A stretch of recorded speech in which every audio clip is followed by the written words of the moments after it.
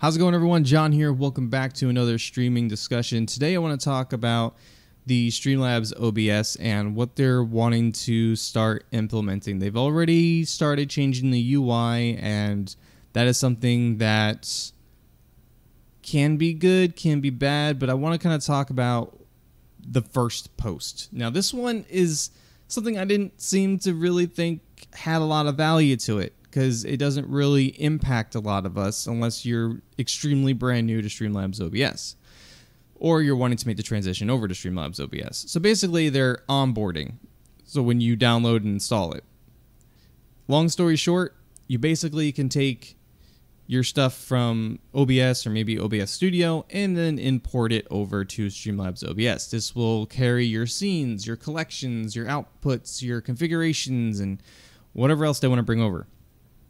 And then if you want to do it completely from the beginning, where you have to configure everything yourself, then you can do that with Streamlabs OBS and you just configure everything. So import takes less time, start from scratch takes more time.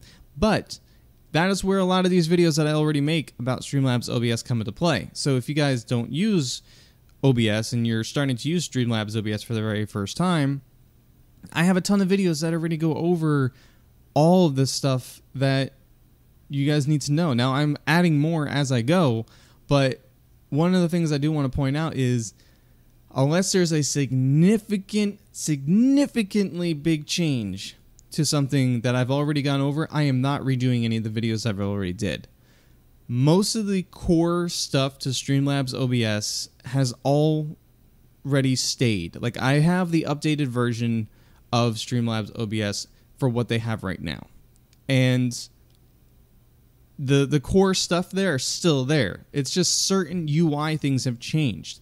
But like if you're wanting to add in like a window capture, that hasn't changed. If you're wanting to add in an alert box, how to do that hasn't changed. If you want to get into your settings, the button to where that is has changed, but the stuff in the settings has not changed. So what I'm saying is I've already covered a majority of the stuff. To redo everything because the UI changed would be pointless. But the videos that I have already covered, if the core functionality is still there, then the video is going to be very beneficial for you. So definitely take a look at the Streamlabs playlist that I will link in the card above and the video description below. That way you guys can get familiar with how to use Streamlabs OBS, and I'm adding more to that playlist.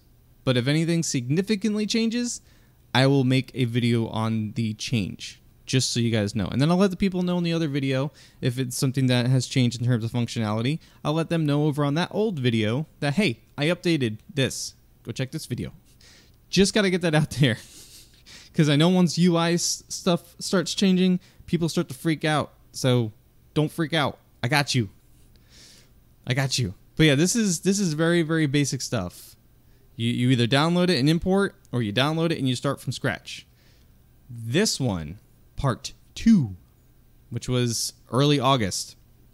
This one is where they started implementing the change. So they were talking here about how with the combining the editor and live, because a lot of people are, when they start going live, it kicks you to the live, but then they go right back to the editor tab. And I'm one of those people. I hate being in the live tab. I don't like it. I don't know why I don't like it, but my personal thing is being on the editor tab gives me the ability of treating it like Streamlabs, well, not Streamlabs, OBS Studio, where everything is still there for me to mess with. I get the preview window and everything like that.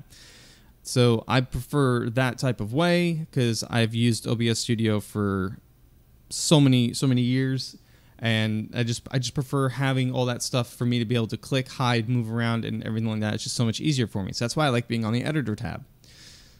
So what they decided to do, and I'll make this bigger for you guys. Give me 1 second. There we go. So what they decided to do was bring them together.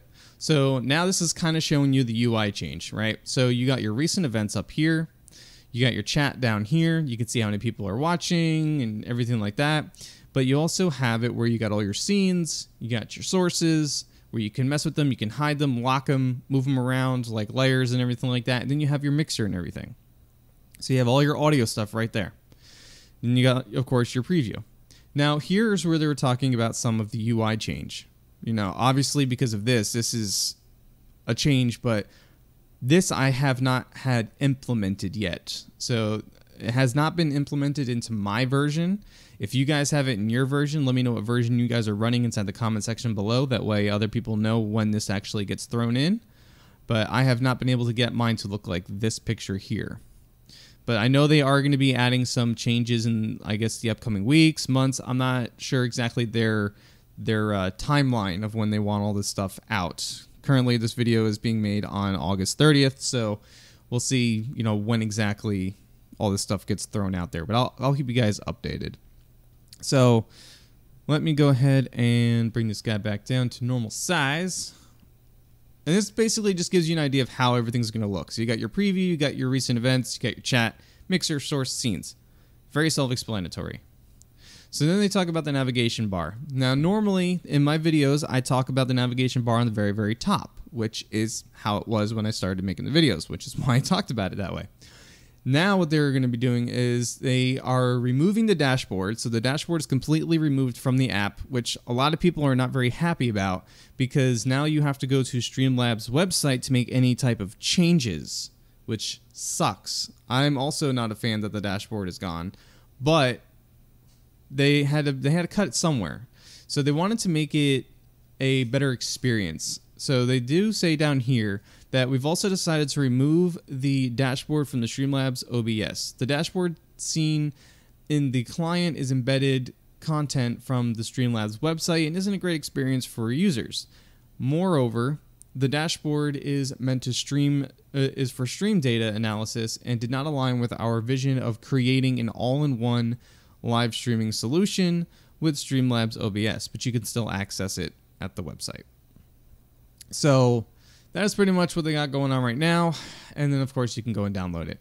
But they said that, let's see, it says there is plenty of smaller and more minute changes that we are not covered in this post, but for the sake of your time, we're spotlighting the biggest ones that we know you'll care about.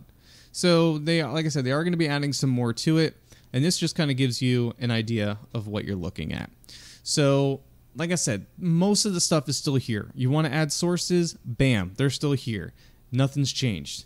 You want to go and add a scene, same thing here. You want to get into your actual audio stuff, same. The only things that are really changed now is if you want to see like your CPU usage and stuff like that, you know, it's right over here and you have to hover over it. You can click on it and it pops out, but you can't pin it. You can't move it around or anything on here. It won't pin anything. But you can pop it out and you can move it somewhere else on your screen, or you can just kind of hover over it. This is also another thing that a lot of people are not very thrilled about. They want to have it to where they can either toggle it on or off, but you can't toggle it on or off, according to some of the posts I've seen on their Twitter. Now, if you're wanting to get into your actual settings, you click on the little gear down here, and bam, now you're in your settings. Everything else is still the same. If you're wanting to log out, now the logout is over here. If you're wanting to do studio mode is right here. If you're wanting to see your studio mode, if you want to go to your live mode, this is going to be your live mode. And then if you're going to want to go to your themes, this is where you'll be able to go to themes. And then you have like your widget themes and stuff like that. If you use CloudBot, it's right there. And if you want to go to the store, the store's right there. And then anything else that you buy, like apps and stuff like that, should be somewhere in this area for the tray. This is what they were talking about. They felt like this was a much easier place for them to utilize the empty space. So there's really not drastic changes, but it's small little changes here and there. And as they start rolling out some of the other stuff, I'll keep you guys updated. But I want to let you guys vent yourself out about this. If you use Streamlabs OBS, how do you like this little slight UI change? Are you mad that the dashboard is gone? Like I want us to be able to kind of talk about this. Like, what do you think about it? What would you like them to add into Streamlabs OBS to make it better? Or is there something that they removed that you would like them to bring back? Do you like the UI change? Do you think they could have kept it a different way? Let's talk about it inside the comment section below. And guys, remember, if you are new to the channel, if you're new to streaming, you want to learn the stream, you're wanting to learn how to use Streamlabs OBS, how to grow a channel with streaming, then be sure to go ahead and take a look at the content on my channel. I cover a lot of things, and I try to keep you guys up to date as much as possible and educate you guys when it comes to streaming. So if you're liking the content, be sure to go ahead and subscribe.